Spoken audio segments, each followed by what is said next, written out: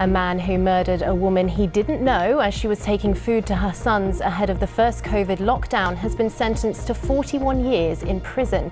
James Sinclair stabbed to death 40-year-old Shadika Patel in Wast Ham in March 2020.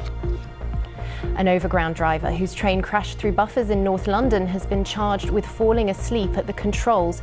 2 people were injured and around 50 passengers evacuated after the incident in Enfield town last October. 40-year-old Erkan Mehmet was also charged with being unfit to work through drink or drugs. He's indicated not guilty pleas.